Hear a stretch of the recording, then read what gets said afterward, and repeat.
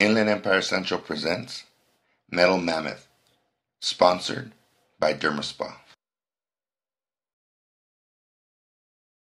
Whether it's blistering summer heat or icy winter mornings or anywhere in between, a 30-foot high and 40-foot long 2.5-ton metal mammoth greets you as you enter Riverside County along Highway 60.